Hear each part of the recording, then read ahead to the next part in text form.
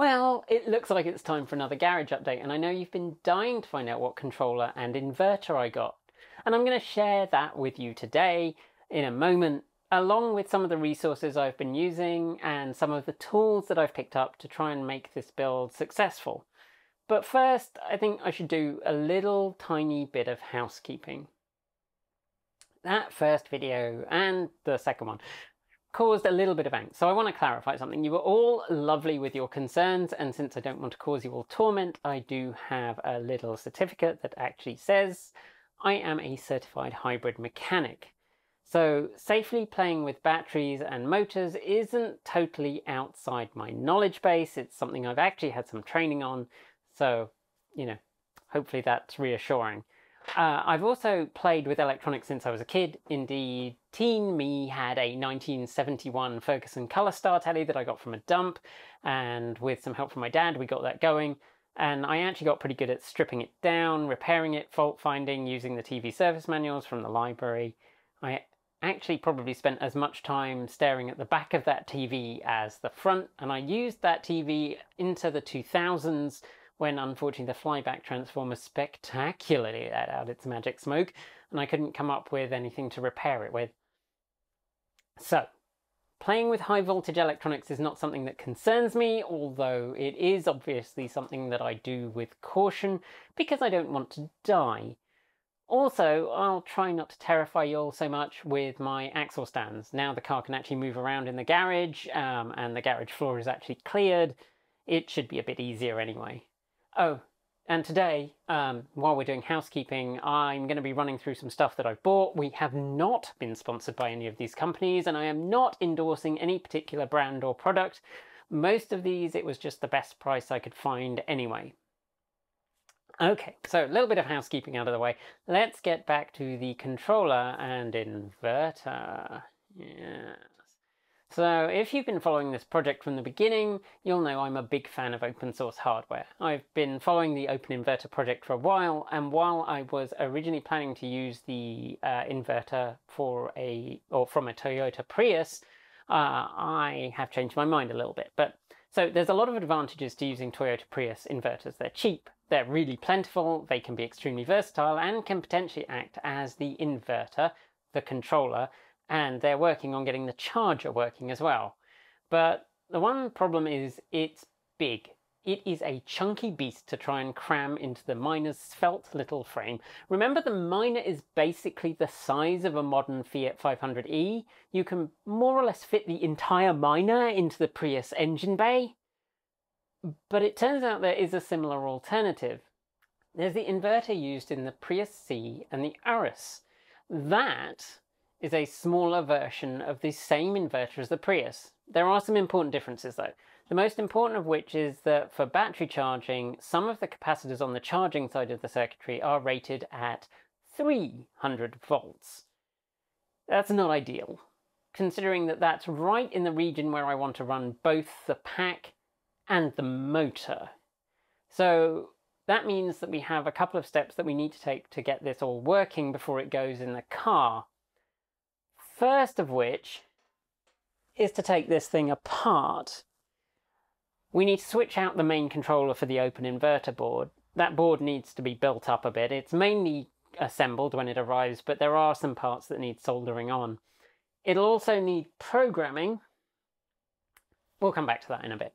So next, while the inverter is in bits, I'm going to have to find the 3 underrated capacitors and replace them. That shouldn't be too hard. Someone has posted a picture of them and where they are, but I don't have a spec for them, so until it's in pieces, I don't know what spec the capacitors need to be to order replacements, which is going to slow me down a little. Then, while it's on the bench, I need to get it connected with a power supply, see if it works or explodes, and I know of those two options which one I'd like it to be, and then hopefully I can start working on getting it connected up. So I haven't really had a chance to look at this properly yet, but like I say, I've bought some small things to help me get going with the project. So playing with surface mount components, it does make me a little unhappy. I grew up on through-hole, and surface mount is a bit horrifying, mainly because my eyes struggle to focus at that kind of a distance. So I got this. It's a magnifying lamp. Why did I not get one of these before? I can actually see the components. I have also upgraded my solder. See, all of my solder is this 1 mil stuff, more or less. It's like 0.8. I recently did some stuff with through-hole, and that was fine. But then I did some stuff with some surface mount kit, and I realized that my solder was actually bigger than both the pads and the pins. So I got myself some super fine solder, which is much nicer. And because I'm someone who watches and reads everything beforehand, I got some flux, which is in this nice little syringe, as recommended by the most awesome Damien Maguire in the video for the Open Inverter Toyota board assembly. I also had this super fancy temperature-controlled solder rework station already, because when I came to the US, my little inherited Antex iron didn't work on the feeble American voltage. So I picked up a newer temperature-controlled one and figured a clone of the 858 would do. And I must admit, I took the opportunity of doing this project to get a little USB-powered soldering iron that's a bit more practical to use in the car if I have to do any soldering in place.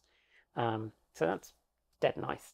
I also, and this isn't super necessary, is I did pick up a scope. It's a little tiny portable 120 megahertz scope. I wanted something a bit more portable and a bit more convenient to use than my somewhat ancient HP bench scope, which isn't out, it's actually still in storage. So I bought this because I thought that might be handy for this, and if not, for other jobs. Particularly though, if I get problems following assembly, it'll be useful if I get the resolver problem that I talked about in the last video. I also picked up some tweezers. I learnt this because I was trying to repair a Dyson fan, which came with all surface mount components.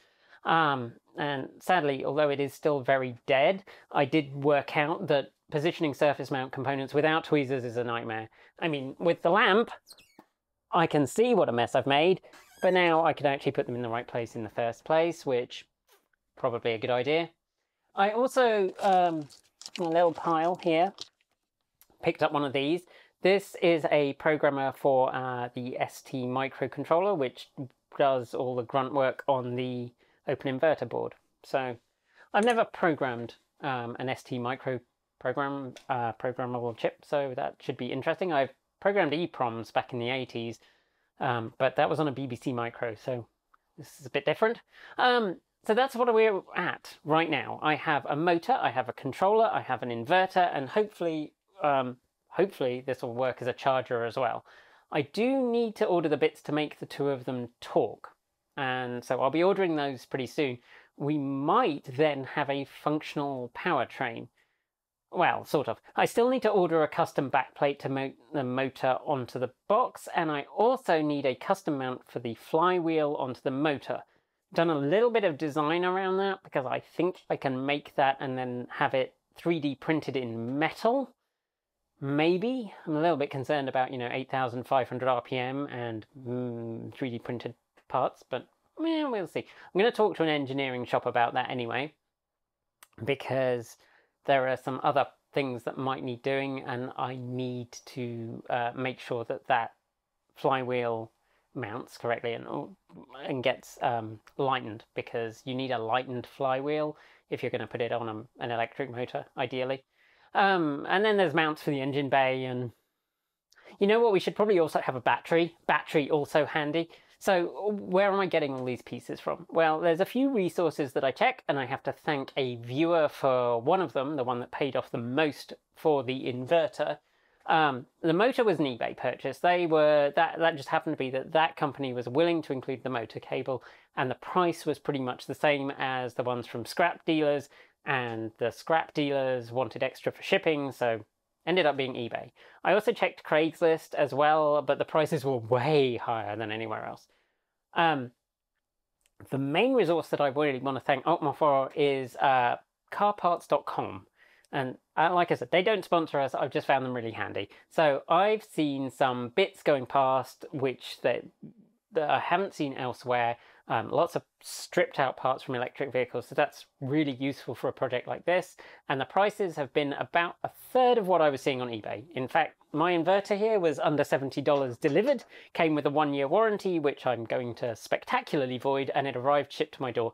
Did get damaged a little bit in shipping. There's a bit of metal that got chipped off, but I'm really not worried. I'm going to be making custom mounts anyway, so I just won't mount it there. For components and equipment, I've used DigiKey and Mouser, which are two of the ones I generally use, and of course my favourite source for cheap Chinese things like the oscilloscope, that came from AliExpress. Your mileage may vary on the quality of the items you get. I've also found a bunch of EV conversion forums really handy, although I lurk most of the time on the Open Inverter forum. So those are some of the sources and resources I've been using. If you've got great links, please drop them in below. I'd love to hear from you. In the next update, hopefully we'll get this all connected together and the motor turning. That's probably going to be a little while away, but fingers crossed. But that's it. That's it for today. As always, thanks to the folks on my right for being our $15 to $49 a month patrons. Special thanks to our $50 a month patrons, Anonymous Freak, Regine Fellows, Gordon C., Paul Conway, Laura Sanborn, Anthony Coates, Denny Hyde, Sean Ueda, and Tesla in the Gong. And our deepest gratitude to our $100 a month Patreon supporters. That's John Lyons, Marcel Ward, Reggie Watts, JP Fagerback, Will Graylan, and Ian. If you'd like to join the ranks of wonderful supporters, you'll find links below to Patreon, Bitcoin, and Ko-fi. Chat with the team and TE fans over at Discord, and if you'd like to buy some TE swag, just head on over to our Redbubble store. Thanks for joining me, and as always, keep evolving!